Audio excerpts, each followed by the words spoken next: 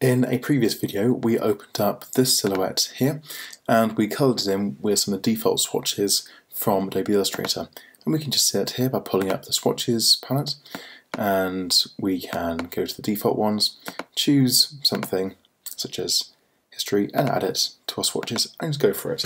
This is a great way to find colours and apply colours if you aren't too fussy about what you're choosing, just want some colours to show an idea. However, you've probably got something very specific in mind. Maybe it's a colour scheme from Adobe GSN, maybe it's something that you have made yourself. So we're going to do that now. We're going to create a colour scheme from an image, then we're going to apply it to this silhouette here. So to start with, let's go to File, New, just create a new artboard. The size doesn't really matter, and I'm going to put an image in, which I found previously, which is this one, and it's of a little sea scene with the colour scheme already there.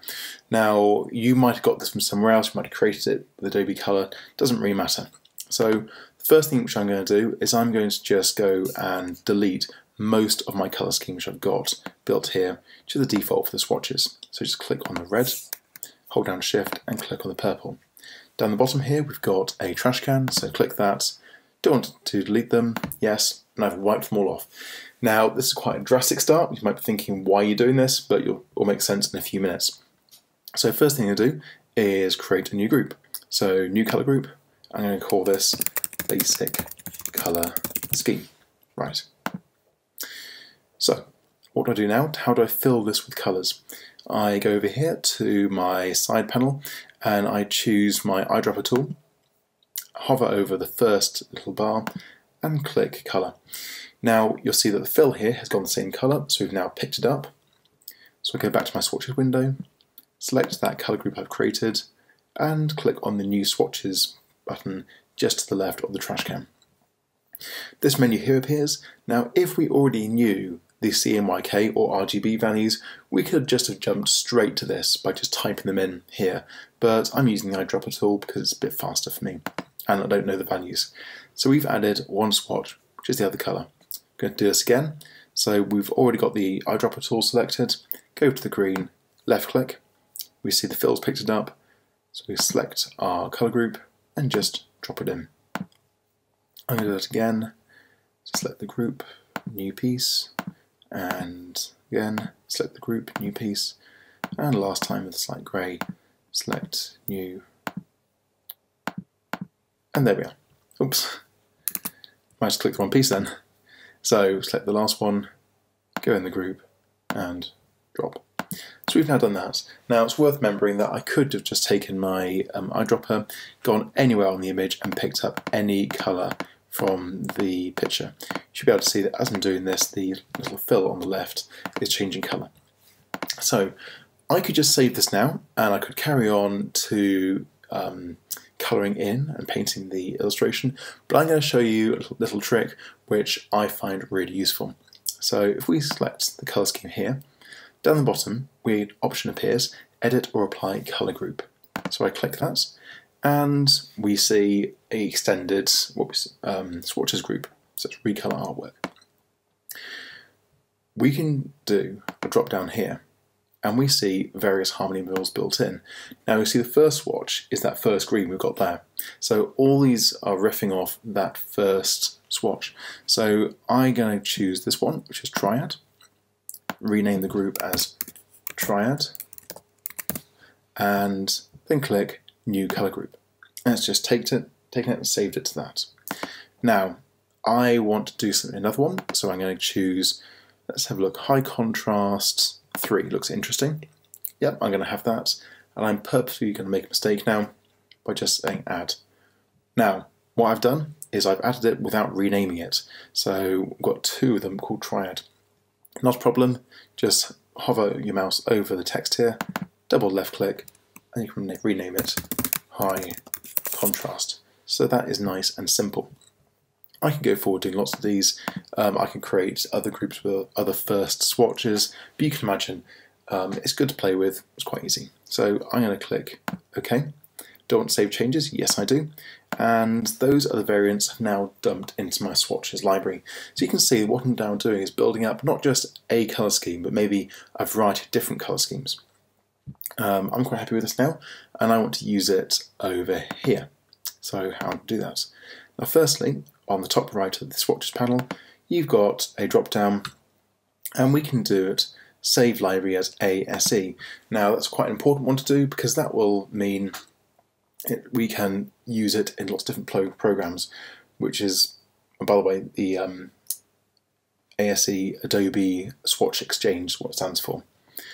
Now I'm going to go to my Garments folder, which I'm using for all these examples, and I'm going to call this Storm. Storm Set, that's a good one. So click Save, and click OK for that, because we're doing that later on. And that's now saved as a set. Let's go back to our illustration here. So the first thing to do is we want to get all of those colours and bring them here for us to use. So Windows, Swatches, make sure this is available, and currently we don't see anything useful there. On the Swatches library at the bottom, we can open other library. I'll show you what that is again. It's at the very, very bottom, open other library. Go to our desktop and our Garments folder. That is where Storm Set is saved. So I'm going to just go that, click Open, and here we have it. Our Storm Set is ready to go. Now it will just click on them, they add to my swatches group. I can then close it down, and they're ready to go. So now if I want to colour this in, it's just like in previously done. Select the Direct Selection tool, select your piece, and I'm going to say dark blue, because they're jeans. And the belt, I'm going to have a purple belt. The knee pads, I'm going to do as green, so I'm using this kind of contrast. And we can keep going forward and colouring in just like on any other piece. Maybe if we zoom in, we can see more details.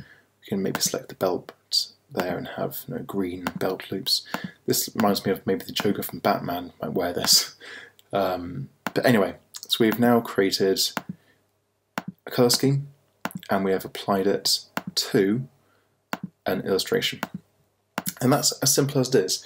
However, there's one more thing I want to show you, which is why ASE is so good. Now, apart from the fact we can just recall this at will, so if we're working on a large project, we can keep the colour scheme over all our illustrations, rather than having to do this over and over again. We can also use it in other programs. So I'm going to open up Photoshop, as I've got here. So I've got this image, and I'm going to do something which is going to be just an example of how we can use it. So over here we have swatches. I'm going to pull this out, so working it again, and I'm going to go on the drop down here and say replace swatches. So the swatches that we have already are one colour. I'm going to get rid of them and bring in a whole new colour set. So once again, navigate Desktop, Garments, and choose Storm Set. Click Open, and you'll see that those are all the colours we had previously. They are arranged a bit different, but don't worry about that, those are the colours. So I quite like the this last one we had, which is that high contrast one. So I'm going to make a new layer, and I'm going to select, let's choose this kind of dark colour. So Edit, Fill, and it's foreground colour because it's already been selected. OK. Let's chuck a blend in, let's say colour.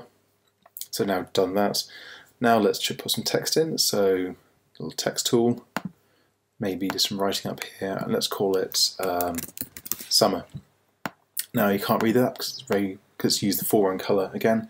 Let's choose that green, and let's make this a little bit bigger. So yeah, there we have it. So we have created a colour scheme. We have saved it as an ASE for use everywhere in Adobe Illustrator and Adobe Creative Suite. We have coloured in a garment, and then we've gone into Photoshop and used the same colour scheme somewhere else. So that is how to do a very basic colour swatch colour scheme in Adobe Creative Cloud.